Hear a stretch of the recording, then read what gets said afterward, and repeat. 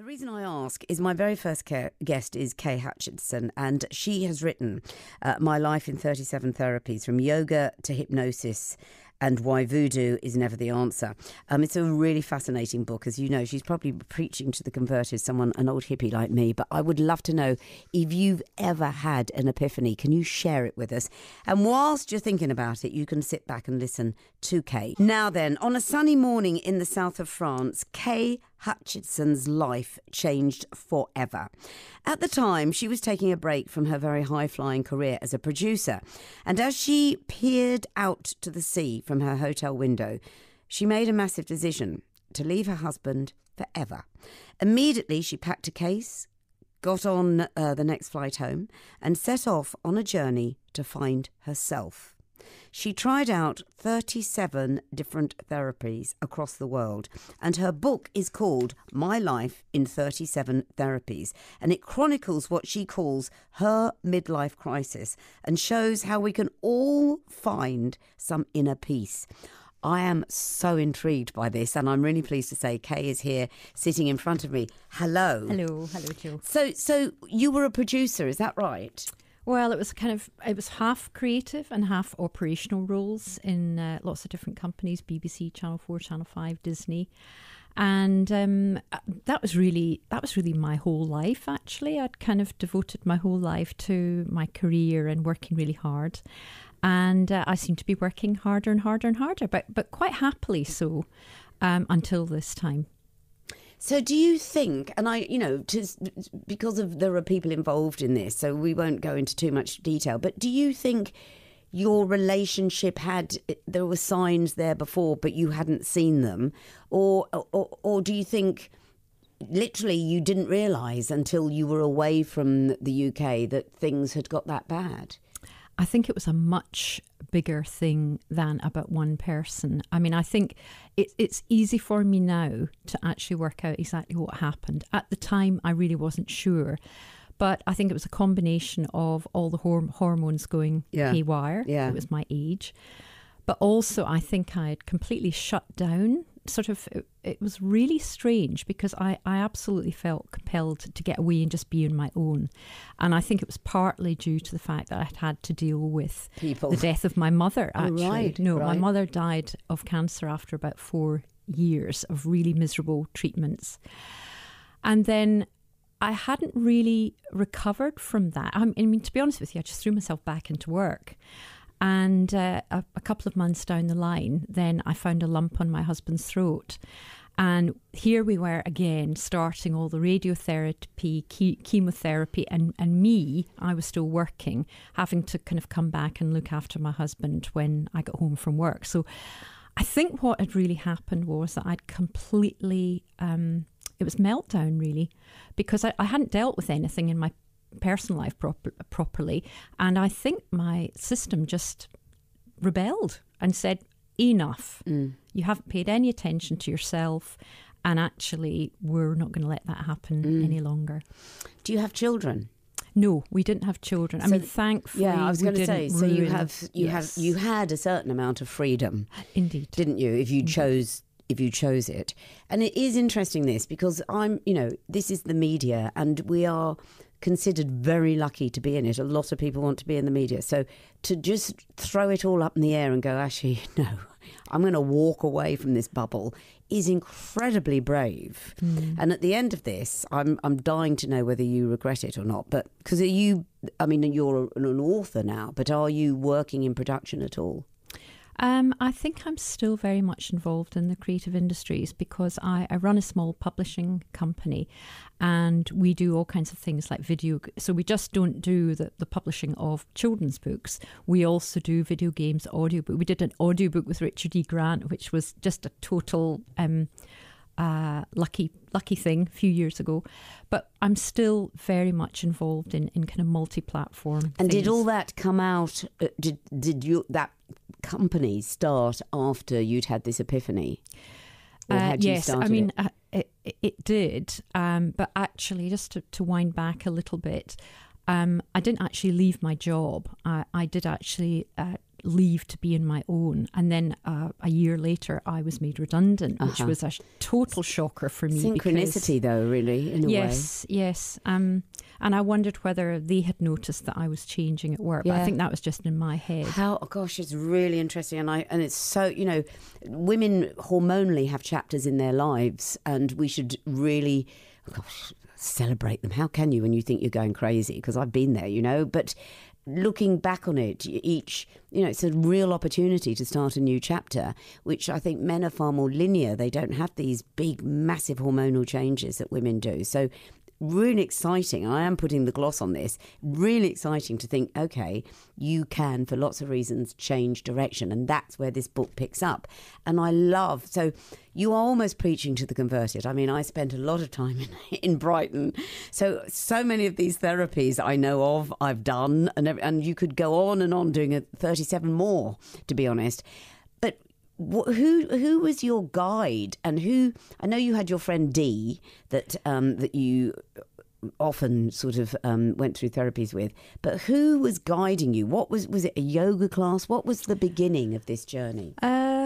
Well, I think it was partly because I went straight back, and I did actually go to my GP. I moved out, went and found a flat. And the first thing I did was go to my GP, and she thought, oh, whoa, what on earth is going on here? This is a bit too much. So she sent me off for tests, because she was probably in her 50s, and she thought, oh, it's probably the beginning of the menopause, but this is a bit extreme. But it took quite a long time to get all those tests done. And then she was trying to find someone for me to go and talk to, a counsellor or something. And in the meantime, I thought, I've got to do something myself, because like you were saying, I was having panic attacks. I wasn't sleeping. I was really feeling totally not myself. And it was like a fresh start. But I'd love to say it was a lovely fresh start. No. But it was really scary for me. And of course, I felt tremendous guilt for my poor husband, who's an absolutely decent, lovely person. Not his fault. But I think it was all organic. So I went for a massage to calm myself down. I found, that made me feel good. Then along the road from where I'd moved to, there was an acupuncture, Chinese herb place. I went there for acupuncture, and I did have some very funny experiences because it wasn't a plan and I wasn't working my way through a list. I kind of just was open to these experiences because I needed help of some description. So I kind of went along, and some of them I wasn't really prepared for, and they were disastrous, and some of them really helped. I would say that all of them did help in some way. But there are people out there who are quite happy to take your money for very little return. Indeed. And I know that because I will be led in this direction, all the time, because I believe the answer is there. I honestly believe the answer is there in therapy and a therapy. But there's a lot of, I was going to say something there that would have got me into trouble. There's a lot of rubbish around, and you have to wade your way through it and find the people who have integrity and those who have been on a weekend course somewhere and just suddenly set up. But the massage thing is really interesting because it's now become a way of life for you. You have massage quite regularly, don't you? I do, and that is sometimes just if I've been overdoing it at the gym, or it could be just that I'm very nervy about something, and I find that it's one of the most effective ways for me, it's not for everyone, but for me, to actually calm down and just remember the sort of little person that I am. I'm not just a doer of things, running around doing things. I'm actually a person at the centre of it. And also it is such a barometer that, the moment someone lays their hands on you, a good masseur will often say, gosh, what's that? And they'll find a knot, and I remember even my hairdresser once massaged my head. She's a hairdresser, and she went, what on earth is going on? She went, your scalp is like rigid. And I went, really? And she went, yes. She went, I could just feel it in your... And I just to have that, rather than sitting talking to a doctor saying I feel a bit stressed out, just to have someone laying their hands on you and saying, right, this is where all your stress is gathering, what is going on. So if you can have massage, I think it's wonderful. I think it's like one of the nicest things a human being can do to another human being, don't you? And it's such an ancient traditional thing. I think one of the things that comes out in the book, because I did so much over a period of time, and I really, all of the time that I wasn't working, which was a hell of a lot of the time, I was actually thinking about therapies, going on retreats, and actually spending a lot of time just walking and thinking, walking in Hyde Park, listening to music. Music was a huge part of my recovery in some ways. But I think that what comes out of it is I really now know who really has the touch and is really good and is trained and actually has it in their system. They haven't just been, as you say, on a training course. You can tell almost right away whether this person has the sensitivity for it. And so, and I love aromatherapy, people who know how to blend the oils and actually pick something which is right for how you're feeling at the time. I love that. You go into some places and they'll give you different scents to choose. And it's what you need at the time that you often go for. So I think that was part of the journey, was finding out the best ones and remembering to check things out before you just launch in. Which So I did right. so And many most times. of these, I know you're on retreat, so you're going away, but for most of the practitioners, were they in London? Because you were moving from flat to flat, weren't you? You were staying in a park. Different So were areas most of them in London? Yes, they were. Because, as I was saying, in Brighton, you can literally have about 80 different treatments in a day and never repeat yourself. So, and I was smiling when I was reading your book because it's like the affirmations. Now, I was doing affirmations in my yoga class in Brighton in the 80s. When you'd finish a class and they'd say, take an angel card, they'd call it, and that would have, from the brass bowl, your affirmation on. Just explain affirmations and how you discovered affirmations. Well, I discovered affirmations really through the books of Louise Hay. And I think this is such an interesting thing because when I was looking at books and beginning to read up on a lot of these different therapies, I think you genuinely are drawn to the things that are good for you. Now, there are huge numbers of books and many very, very well-known male gurus of positive thinking and affirmation. But for some reason, for me, uniquely, Louise Hay is the one that I really connected with. And I think that's because, first of all, she's a woman, but she had been through such a traumatic childhood herself. And she, piece by piece, really put the jigsaw pieces back together in her life and ended up being the most fantastically successful She was a publisher. trailblazer. She was the first of her kind, wasn't she? Really. And everyone would carry a copy of Louise Hay everywhere. Was that the Heal Your Body Heal one Your or Body. the Heal Your Life? No, Heal Your Body. Heal Your Body. Then followed by Heal Your Life, Yes. I think it was. Yeah. So when you say, you need to find out those who have the touch than those that don't, and I really do believe I would put it in that some people have spirituality and some people don't. And spirituality can show itself through so many different ways. And, you probably know that I practice yoga every single day. I'm a yoga junkie. But there are some teachers that have literally no spirituality, where it is just an exercise class. I totally agree. I mean, the funny thing is that for some people, that is absolutely what they want and that is all they need. What I discovered, because actually, like you, yoga, for me, it doesn't matter all of the other therapies that I tried, but yoga is underlying everything that I do now. And I find these wonderful teachers who bring together, and I don't really call it mind, body, spirit, I call it mind, body and intuition, because it's about kind of listening to yourself and valuing the kind of human presence that you are. Because I think for so much of people's lives, they totally ignore, they just look after the mind for working hard on work, the body for working hard, punishing themselves at the gym, pushing themselves and all that, great, did all that. But actually, a lot of people, like I did, completely forgot that they have a lot of wisdom inside themselves that you can listen to and actually learn a lot from. I mean, after all, as Louis, as many people say, your body breathes itself.